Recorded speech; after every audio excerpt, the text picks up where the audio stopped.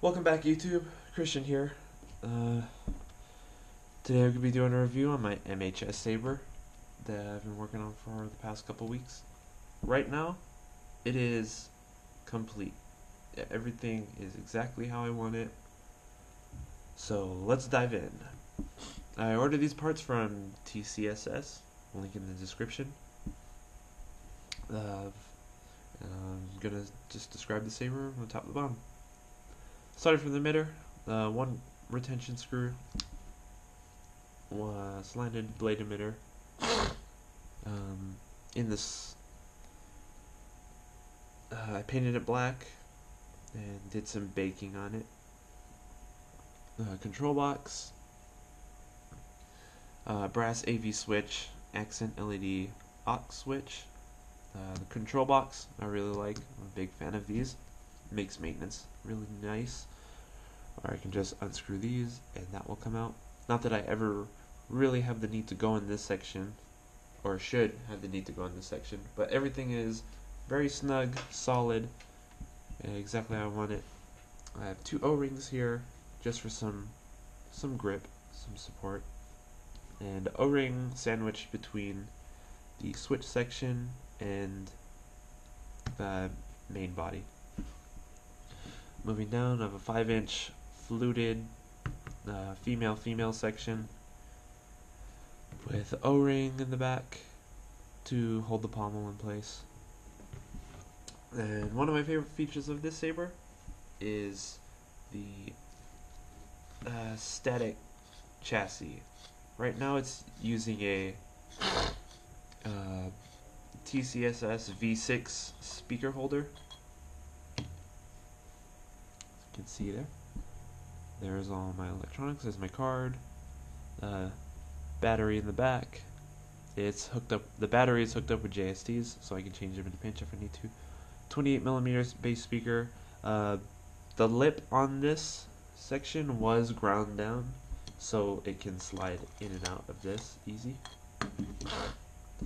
This is just fitted into this section. So if I wiggle it out really slowly and delicately,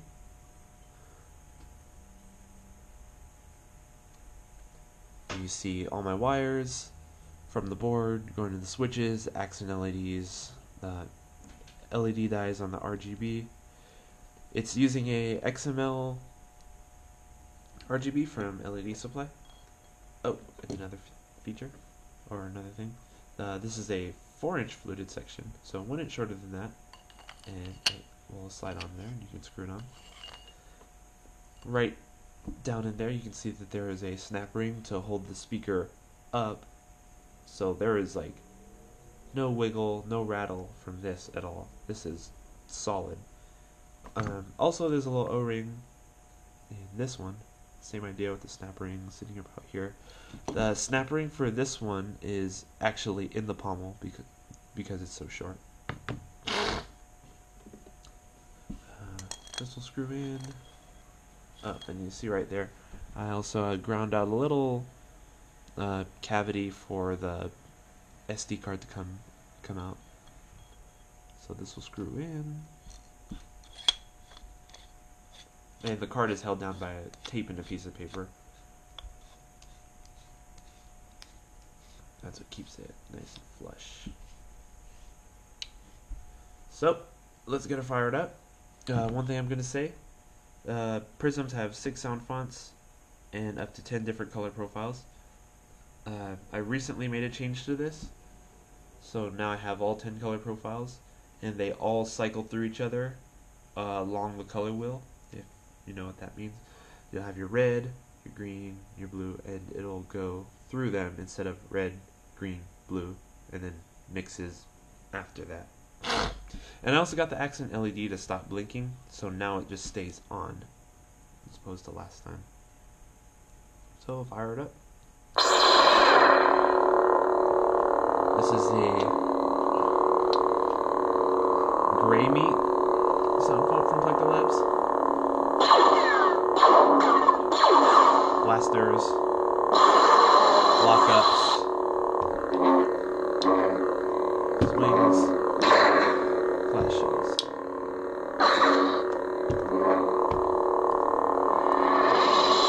shut off, the LED will turn off.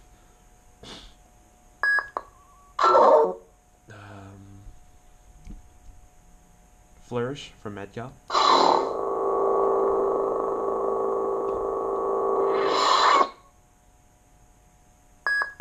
An elegant weapon, but a more civilized age. Return of the Jedi sound font. The green die. Now each of the sound fonts can be saved to, or each of the color profiles can be saved to a sound font specifically. So as you've seen, that one was green. If I change the font,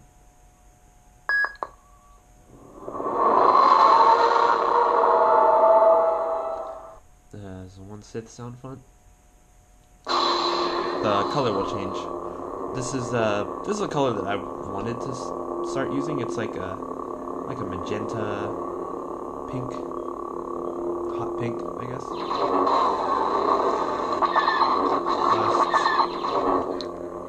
Swings and clashes.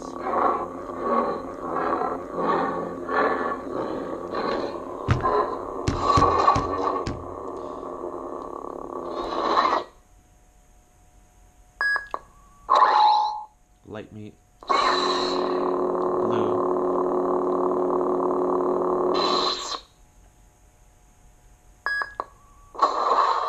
Dark meat. Red.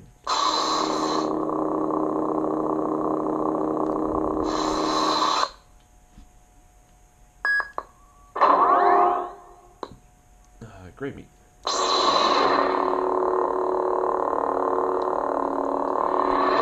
Alright, so now that we went full circle, I will demonstrate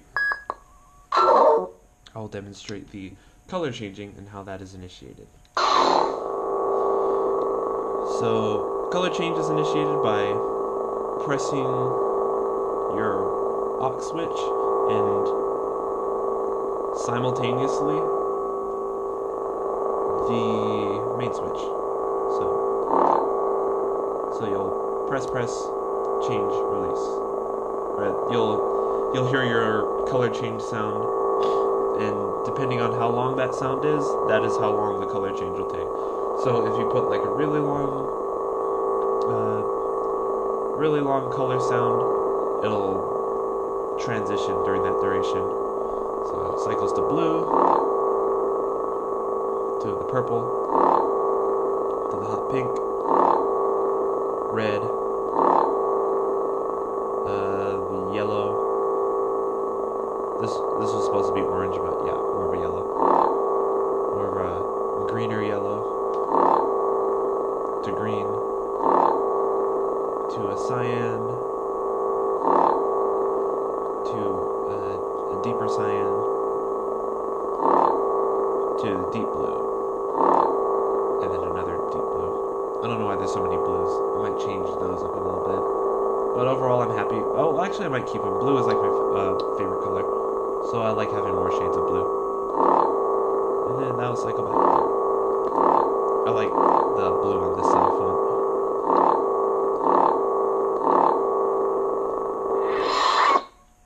Another feature, this is the mute feature, which is done by pressing your aux switch and